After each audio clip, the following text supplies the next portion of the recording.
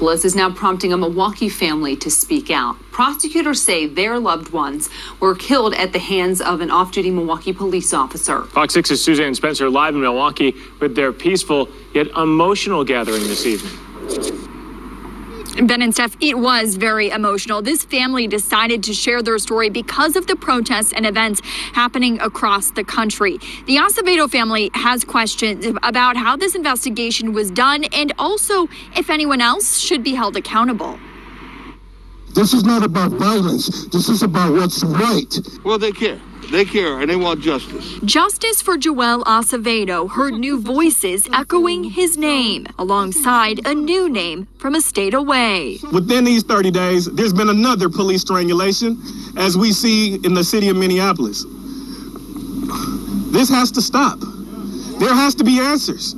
And we have to hold individuals accountable. The Acevedo family gathering outside the home of Milwaukee police officer Michael Mattioli, the man accused in his death, and the location Mattioli is accused of holding him in a reverse chokehold. This is the first time I'm actually here in front of the house, the last place that my brother was alive, so it's been overwhelming. No justice, no peace. Protesters who traveled across the city stopped at 45th in Cleveland to share their messages of support.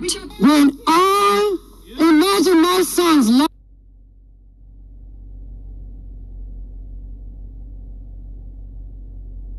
words as a mother, let me go home. Families sharing the agony of a 911 call from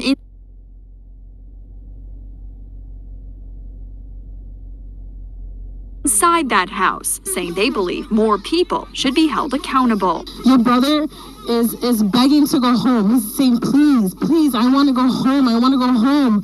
And he's being held against his will. Uniting together to make sure Acevedo is not forgotten. I'm glad that we're doing this today to have a voice finally and change the narrative. We will be relentless in using every breath that we have left to call them into justice.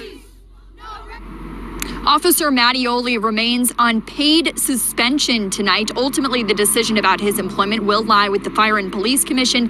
It is worth noting, after the Acevedo family finished speaking, many of those protesters continued on, and as you heard, still continuing tonight, each of them with their own reason as to why they're doing so. Reporting live in Milwaukee, Suzanne Spencer. All right, Shalom. First and foremost, Kwahala Yahweh Bashim Yahshai Bahashim Kwakadash. Double honors to that, apostles of Great Millstone, I rule well, and peace and salutation to all the Yakim out there on the highways and byways, nors in this world abroad, all around the world, through the spirit and power of our Lord Yahweh Bashim Yahushai. So pretty much, you know, here it is, there's another death, but this time, you know, it's one of the northern tribes that suffered this atrocity too. And the thing is, a lot of you northern tribes, you know, y'all act like, you know, y'all act like that your shit don't stink because you think that you got the complexion for the protection. But at the end of the day, you know, you're nothing but you're just, you know, the Esau look at you, you know, as nothing but a Spanish speaking nigga, you know. So you're no different than the so-called Negro, you know, just because you may have lighter skin or you don't look like, you know, the southern tribes, you know. But scripture says that we were all oppressed together, you know. Because what y'all gotta understand is that you know, there's an agenda that's being put forth. And the agenda is to wipe you Israelites off the face of the earth. Is to totally destroy you. Esau, he completely wants to destroy you. Why? Because you are of the nation of Israel. So there's an agenda that's being put in place, and that agenda is being carried out now. You know, going back to deeds such as Rex 84, you know, Rex 84, the King Alfred's plan, you know, all those deeds that the so-called white man, Mr. Edom, put out. And specifically in those documents, it clearly tells you like who are the main targets, who are public enemy number one. And it's you so-called Negroes and you Hispanics, you know. You're considered public enemy number one, you know, according to that King Alfred's plan or that Rex 84. So this is why you're seeing these atrocities being done to you. You know, ultimately it's Yahweh Ba'Shem Yahushua that's bringing judgment, you know.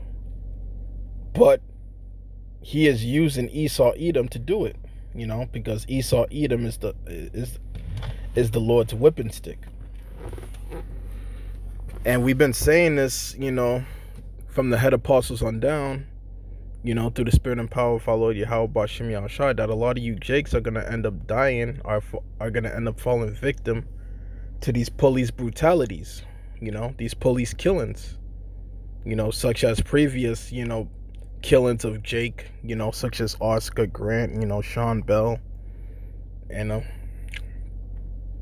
all these other Jakes, Trayvon Martin, you know.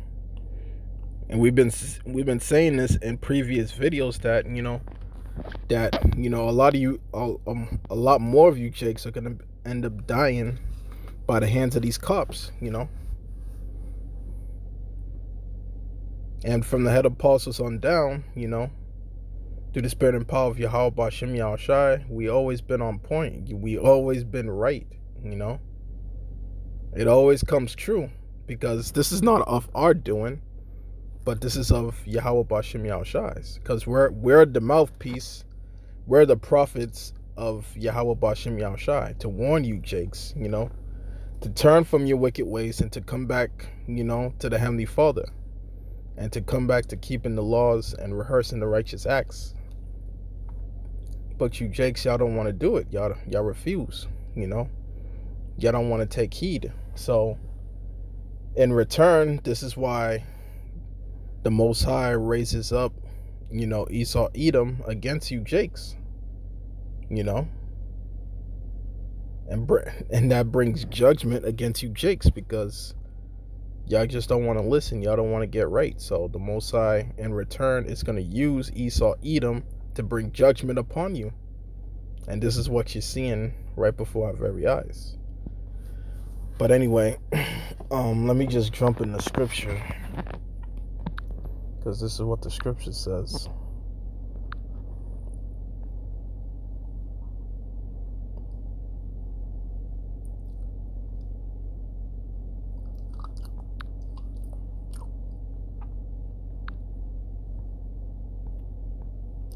So this is the book of Jeremiah, chapter 50, verse 33.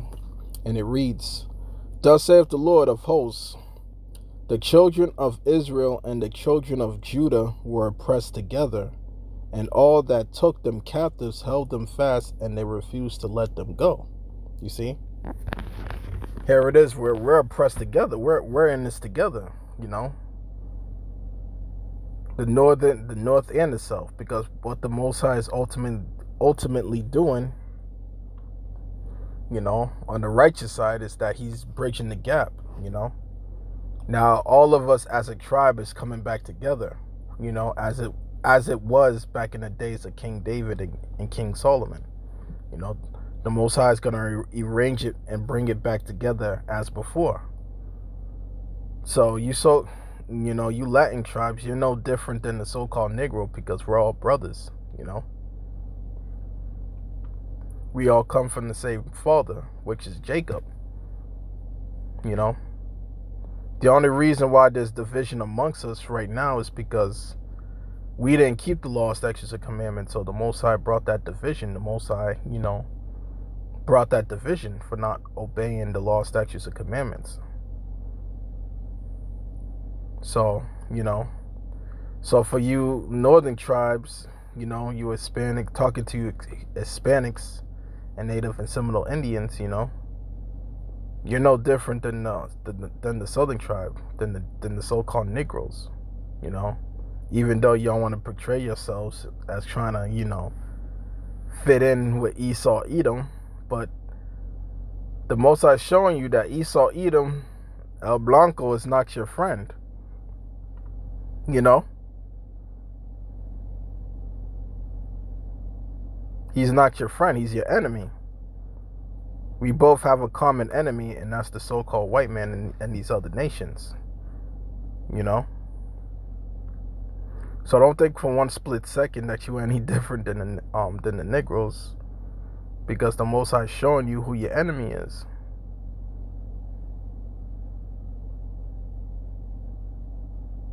The Most High is showing you that the so-called white man, El Blanco, is your enemy.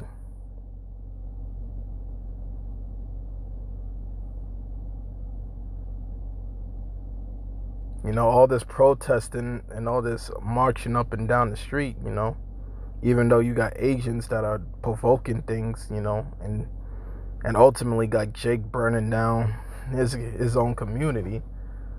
This is nothing but more of an excuse or more ammunition for them, for Esau Edom, you know, Mr. E, to declare martial law, because ultimately this is what he wants to do.